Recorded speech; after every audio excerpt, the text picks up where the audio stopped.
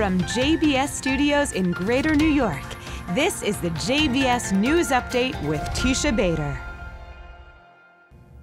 I'm Teisha Bader with the JBS News Update for Monday, April the 23rd, 2018. A mortar shell from Syria landed in Israeli territory today near the border. In response, the IDF hit a Syrian army artillery position. The IDF said the shell is believed to have been a case of spillover fighting from Syria's civil war, and said the IDF sees the Syrian regime as responsible for every action in its territory and will not tolerate violations of the sovereignty of the State of Israel and the security of its citizens. And the IDF is investigating the death of a Palestinian teenager at the Gaza border. The teen was among 4 Palestinians said to have been killed by Israeli forces after they ran at and tried to breach the fence on Friday during massive violent demonstrations. The IDF said Hamas is using civilians, including children, as human shields, sending them to the fence and putting them in grave danger. Some 3,000 Palestinians protested along the Gaza border on Friday, burning tires and flying flaming kites across the fence. Today, more flaming kites were sent over the border, igniting Israeli fields. Firefighters were said to be on the scene battling the blaze. And 4 unarmed Palestinians were arrested after they breached the security fence today. The 4 were detained shortly after crossing into Israeli territory near Kibbutz Kisufim and taken for questioning. And terror group Hamas accused Israel and threatened retaliation on Saturday for the killing in Malaysia of a Hamas commander. Hamas leader Ismail Haniyeh accused Israel's Mossad of killing Fadi Mohammed al-Bach in Kuala Lumpur, who is said to be a drone and rocket expert. Israel has not responded to the accusations.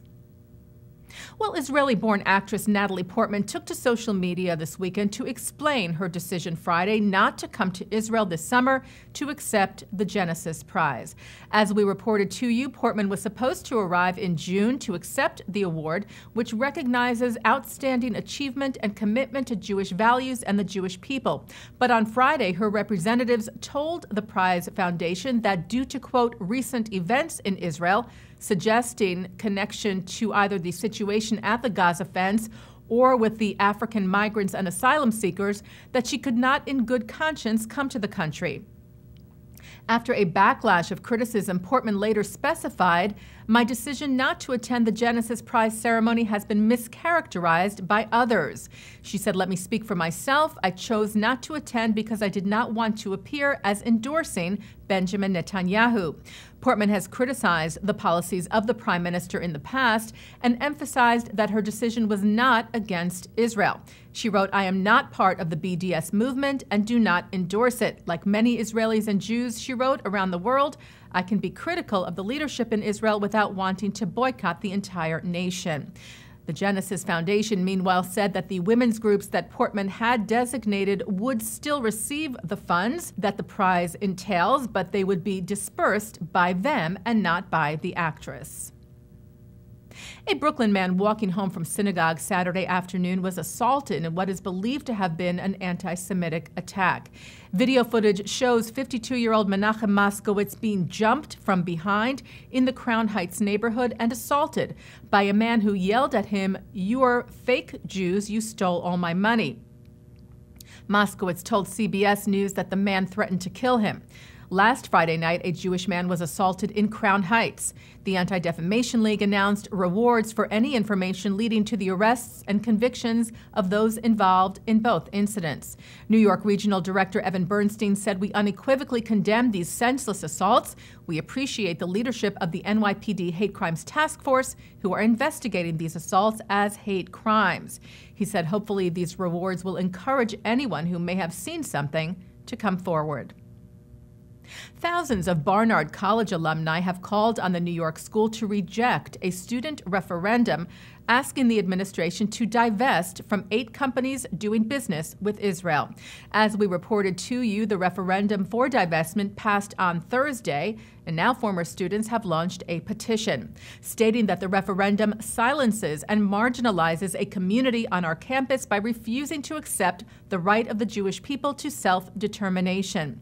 It noted that the signatories held varying perspectives on issues like the Israeli-Palestinian conflict, but they wrote, "We speak with one voice in our objection to the BDS movement," writing, "BDS is not the solution. It has discouraged dialogue at the institution we love, the college that taught us to engage in meaningful discourse."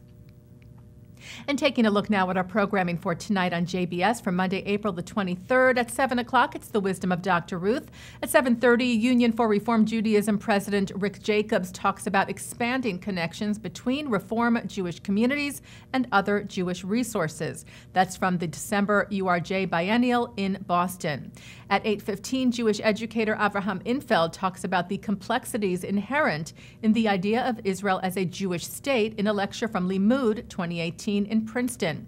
Then at 9, Mark Golub sits down with Arutz Sheva's Yishai Fleischer on L'chaim, and at 10, Israeli author David Grossman speaks at the 92nd Street Y. And that's the JBS News Update from Monday, April the 23rd, 2018. I'm Teisha Bader.